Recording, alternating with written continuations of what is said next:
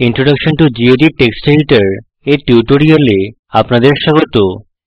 এই টিউটোরিয়ালে gedit text editor Ubuntu Linux এবং উইন্ডোজ ওএস এ gedit সংস্থাপন করা শিখব। আমরা নতুন ফাইল বানানোও শিখব। বিদ্যমান ফাইল খোলা, সংরক্ষণ এবং বন্ধ করা শিখব। টিউটোরিয়ালটি রেকর্ড করতে Ubuntu Linux 1404 operating system gedit 310 ব্যবহার করছি। টিউটোরিয়ালটি অনুসরণ করতে যে কোনো অপারেটিং সিস্টেম সম্পর্কে জ্ঞান থাকতে হবে। প্রথমে আমরা শিখব gedit টেক্সট এডিটর সংস্থাপন করা।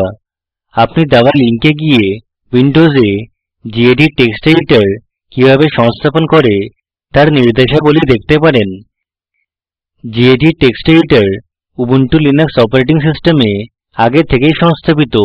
এটি উবুন্টু লিনাক্সে উবুন্টু সফটওয়্যার সেন্টার ব্যবহার করে সংস্থাপিত করা যায়। উবুন্টু সফটওয়্যার সেন্টার সম্পর্কে অধিক জানতে আমাদের সাইটে লিনাক্স স্পোকেন টিউটোরিয়াল দেখুন। আমার সিস্টেমে gedit টেক্সট এডিটর আগে থেকেই সংস্থাপিত। এখন gedit টেক্সট এডিটর খুলি।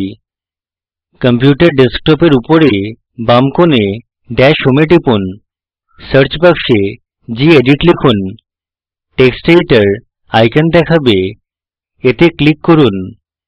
এটি নতুন gedit টেক্সট এডিটর উইন্ডো খুলবে।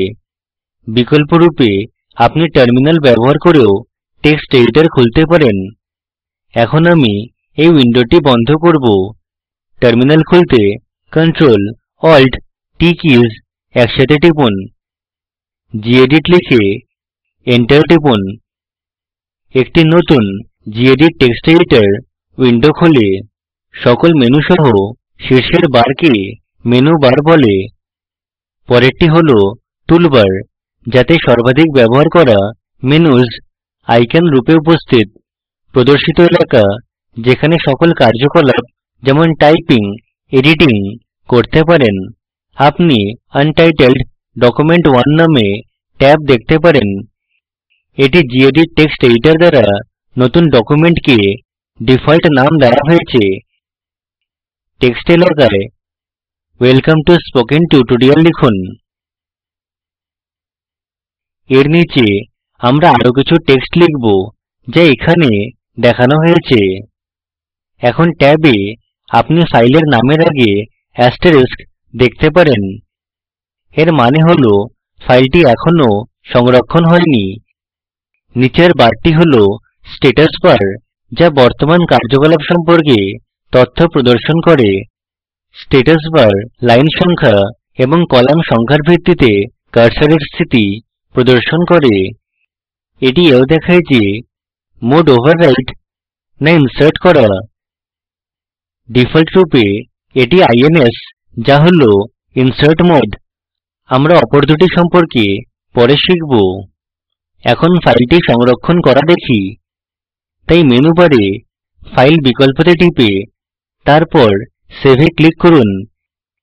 সেভ ডায়লগ বাক্স খোলে। আমি ফাইলের নাম student.txt লিখব।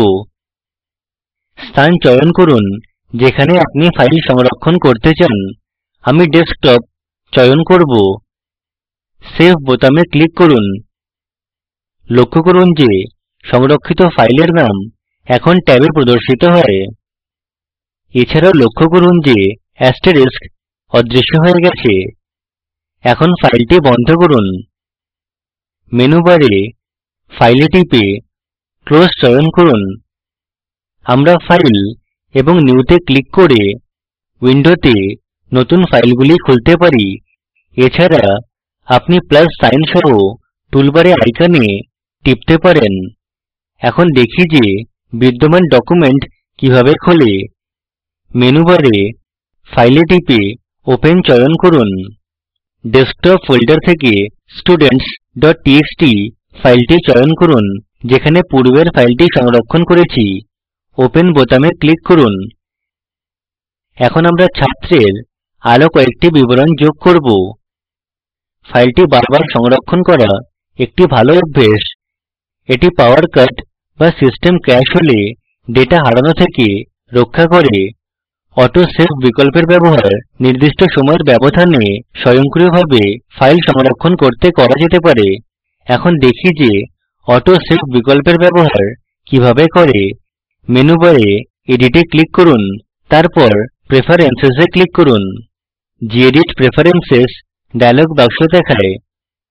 উইন্ডোর শীর্ষে এডিটর ট্যাবে ক্লিক করুন। ফাইল সেভিং বিকল্পের নিচে অটো সেভ ফাইলস চেক বাক্স চেক করুন। মিনিটস বাক্সে 2 লিখুন, ক্লোজ এ ক্লিক করুন। আমাদের ফাইল প্রতি 2 মিনিট পর নিজেই সংরক্ষণ হবে। আপনি টাইপিং চালিয়ে যেতে পারেন কারণ এটি স্বয়ংক্রিয়ভাবে সংরক্ষণ হবে। এছাড়া পরিবর্তন সংরক্ষণ করতে টুলবারে নিচের অ্যারো আইকনে ক্লিক করতে পারেন। gedit টেক্সট এডিটর উইন্ডো থেকে প্রস্থান করতে ফাইল এবং কুইট এ ক্লিক করুন। আমরা টিউটোরিয়ালের শেষে চলে এসেছি। সংক্ষেপে, এখানে আমরা উবুন্টু লিনাক্স এবং উইন্ডোজ অপারেটিং সিস্টেমে gedit সংস্থাপন করা শিখেছি। আমরা এও শিখেছি যে নতুন ফাইল কিভাবে বানায়, বিদ্যমান ফাইল কিভাবে খোলে, সংরক্ষণ করে এবং বন্ধ করে, এবং টেক্সট এডিটর কিভাবে বন্ধ করে। নিচের অনুশীলনীটি করুন। gedit টেক্সট এডিটরে নতুন উইন্ডো খুলুন। একটি আমন্ত্রণ পত্র লিখুন। এটি invitation.txt রূপে সংরক্ষণ করুন। এখন ফাইলটি বন্ধ করুন। একই ফাইল খুলে তাতে কিছু পরিবর্তন করুন। ফাইলটি সংরক্ষণ করতে save as বিকল্প ব্যবহার করুন এবং ফাইলের নাম invitation1.txt দিন। invitation.txt এবং invitation1.txt ফাইলে পরিবর্তিত বিষয়বস্তু লক্ষ্য করুন। নিম্ন লিঙ্কে দেওয়া ভিডিওটি প্রকল্পকে সারসংক্ষেপে বোঝায়। এটি ডাউনলোড করে দেখুন।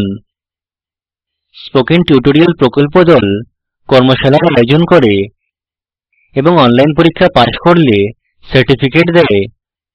অধিক তথ্যের জন্য আমাদের লিখুন। আপনার স্পোকেন টিউটোরিয়াল সম্পর্কে কোনো প্রশ্ন থাকলে এই সাইটে যান। মিনিট এবং সেকেন্ড চয়ন করুন যেখানে প্রশ্ন রয়েছে। আপনার প্রশ্ন সংক্ষেপে ব্যাখ্যা করুন। আমাদের দলের কেউ একজন এর উত্তর দেবে। এই টিউটোরিয়ালে নির্দিষ্ট প্রশ্নের জন্য স্পোকেন টিউটোরিয়াল ফোরাম রয়েছে। এতে অসম্পর্কিত এবং সাধারণ প্রশ্ন পোস্ট করবেন না। এটি অব্যবস্থা কমাতে সহায়তা করবে।